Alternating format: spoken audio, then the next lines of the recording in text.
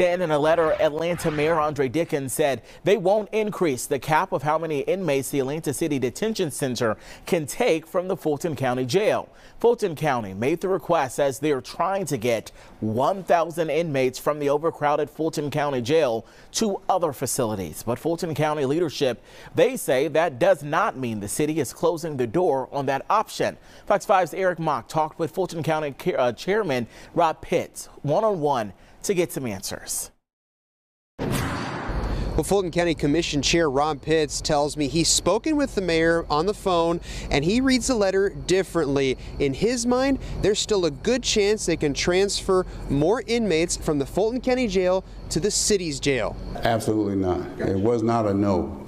Fulton County Commission Chair Rob Pitts says he did not view Atlanta Mayor Andre Dickens' letter as a flat-out rejection of his proposal, a proposal to increase the cap of how many prisoners they could transfer from the overcrowded, embattled Fulton County Jail to the Atlanta City Detention Center, or ACDC. Pitts wants to move inmates there rather than to Mississippi and South Georgia, as Fulton County Sheriff Patrick Labatt wants to. It just makes no sense to me to transfer 1,000 inmates to Mississippi or to South Georgia when we have the beds, the capacity right here in Fulton County, in Atlanta, Georgia. But in a letter to Pitts, Mayor Andre Dickens says the county can still transfer around 248 more inmates as per their original agreement of a transfer of 700 inmates to ACDC. He says right now they won't be increasing that cap from 700 to 1,300 like Pitts requested. But Pitts says he spoke to Mayor Dickens on the phone before he sent the letter. My interpretation of the letter, and coupled with my conversation with him, is that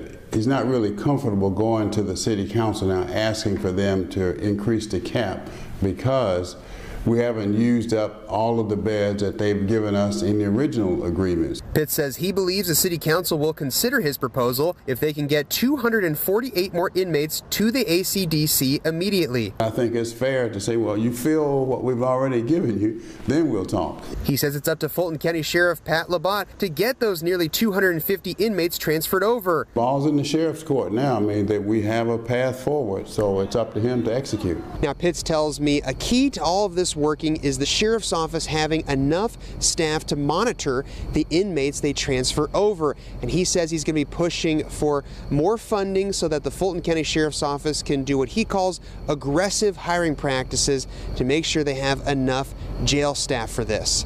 Reporting from Fulton County, Eric Mock, Fox 5 News. All right, Eric, thanks so much.